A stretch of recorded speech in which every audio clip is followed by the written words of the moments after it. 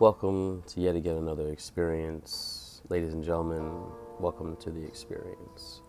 Now, these are just my thoughts, based on, what, I've been privy to come across. Or I can say unprivy. you know, um, Maybe it's just, based off of, how I was learned. I can basically, easily spot the mark or spot the lie or spot the gimmick or the deception. You know, Deceptions are far worse than lies. But anyways, based on what I see, from the, I guess, the representation, that's out there, it, looks essentially lost. You know, they come across to me as, desperate, either introverts or incels or both, just grabbing at something that they somewhat can't either get a hold onto or just, grasp, energetically. It's like they'll just use, that title or anything, seemingly noble to, distinguish themselves from those around them, mainly with whom they feel, unworthy, to identify with, due to little or no self-esteem. Either way, they're distorted in their need to find, a label that sets them apart from others, in their minds. And because of that, it just makes them average at best.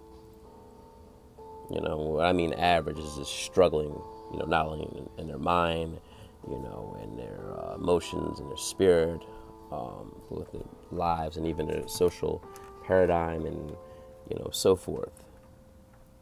It's something that, children, do, like being unable to find exactly where the sides of the corridors are. They have this, compulsion to, inform the world of their, magical powers, mainly due to some sort of twisted self-entitlement issues, a grandiose placement of ideas. There's nothing wrong with ideas, but there actually has to have some, sound, evidence behind it. There always have to be something that, is, weighing it out properly. Like, I was about to say Jesus, right? But, that's another good example of leadership. But like John C. Maxwell, once said, if no one's following you, then you're just taking a walk. Some actually believe that they can feel and experience what another person's emotions and thoughts are going or have been.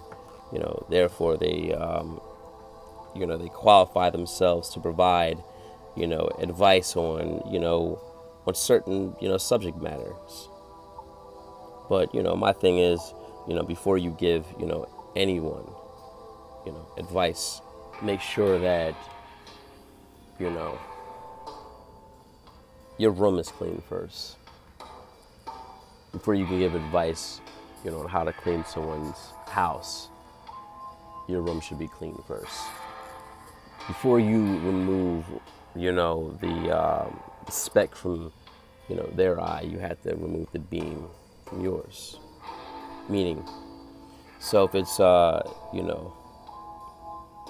filth in your space, then that's just a reflection of the filth in your spirit of mind. This is what causes many to be, unable to differentiate between their own experiences and emotions and others.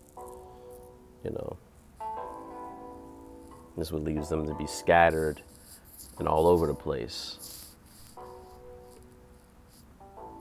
you know, under the guise of being, I guess, stoic, under the guise of being, stable, which is, in